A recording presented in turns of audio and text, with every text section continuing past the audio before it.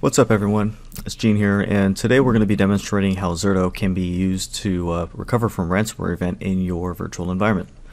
Before we begin though, I'd like to first provide you with a warning that you should never attempt to experiment with any type of crypto locker software in your production environment. Now if you do want to test this in an isolated lab, please be aware that while you can find simulators on the internet freely, you should still be cautious, especially if the simulator only includes an encryptor and not a decryptor. Once again, I cannot stress this enough, do not attempt to do this in a production environment. Please do not be that person. Now that we've gotten the warnings out of the way, let's get to the demonstration. Alright, so here's my lab, which consists of two vSphere sites, one in Seattle and one in Denver.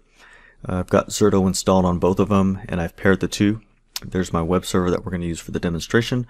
I went ahead and already created a virtual protection group that replicates that server from Denver to Seattle, called it Ransomware, and that's just to speed things up and start getting some generated checkpoints after that initial sync.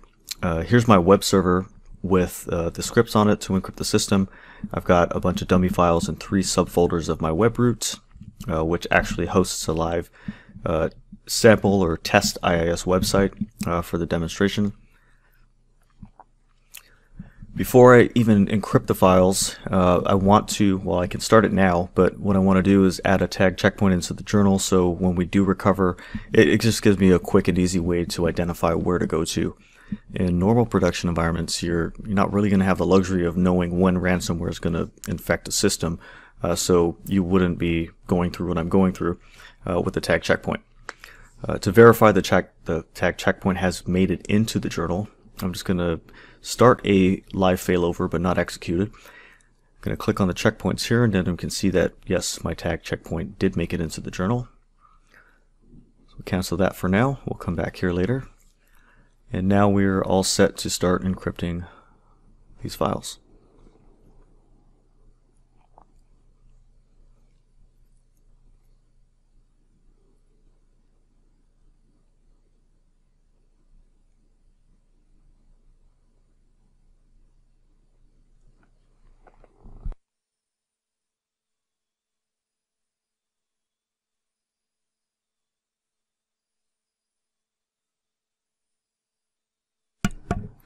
And there it goes. You can see at the top of the list there, the default.htm file was the first one to get encrypted, so that is our website.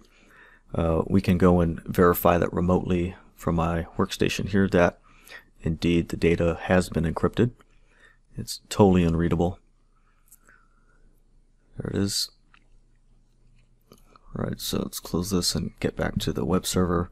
And we'll just wait until we complete, the script completes, before we take any recovery steps.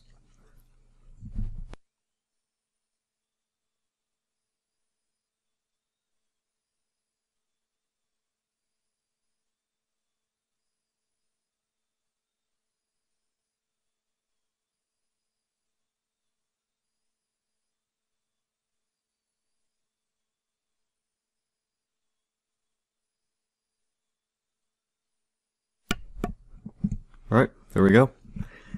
Everything in this folder and subfolders has been encrypted, so we're pretty much done with this server for now. But before we kick off the failover, what I want to do first is jump back into vCenter, and I'm going to be disconnecting the NIC on that virtual machine to prevent any further spread of the infection or the crypto locker. Because they're typically known to also crawl any network shares that are attached to the server, which lead to further infection down the chain. So we want to limit that as much as possible by disconnecting the network card on this virtual machine. And basically why I'm doing this is, well, for one, to get off the network, but two, prepping it for failover, where I will have Zerto shut it down, but I also want to be able to later take this, clone it off into an isolated environment, and hand it over to my security team so they can do some forensics on it. So now we'll kick off this live failover. We'll bring the system up via Zerto in the Seattle vSphere site. I'm going to select that tag checkpoint I entered earlier before the encryption took place. And then now here's where I'm going to force shut down that virtual machine. I really just want Zerto to take care of all the work for me. It's that easy.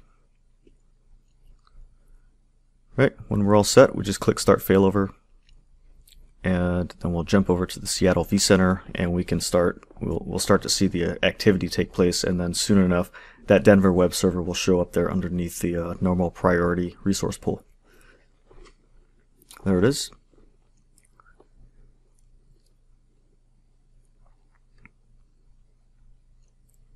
It's already powered up. Let's open up the console.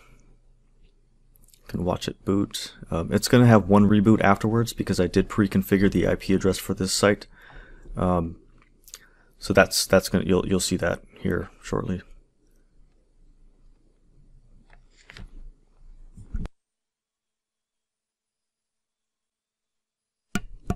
All right, there's that reboot. Now when it comes up, I can actually log into it, and we can start validating whether or not the system is back to an unencrypted state.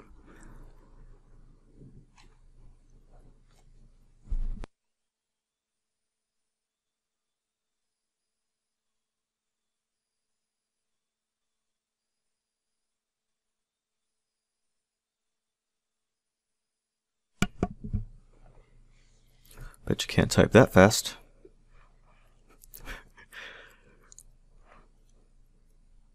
Right, let's browse the web root. And we'll open up a couple of files to validate whether or not they're encrypted. There's my HTML file in all its glory. Here's an image that we encrypted before we did this. Now we can access the image. And then I also want to jump out of this remote session or console and also open it up in my browser. But because this jump box I'm on is not on the domain that that server's on, I gotta rely on good old host file for my fake DNS.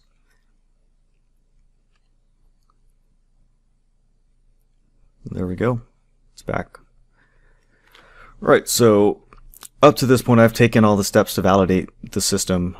Well, for one, I know exactly what was encrypted, so I've just verified that it's now not encrypted. So I'm going to go ahead and commit this failover. I'm going to disable reverse protection because if I turn that on before I commit, or when I commit, it's basically going to unregister that VM in the Denver site that's infected, and it's going to overwrite all that data. So I had it not reverse protect because I don't want that to happen. Now I can actually go and clone that system and do what I need to do with it for my security team. Once they've got their hands on it, then I can go back into Zerto, edit that VPG, and click done, and then it'll start resyncing, therefore creating a brand new copy of itself in its clean state, and then continuously protect from there.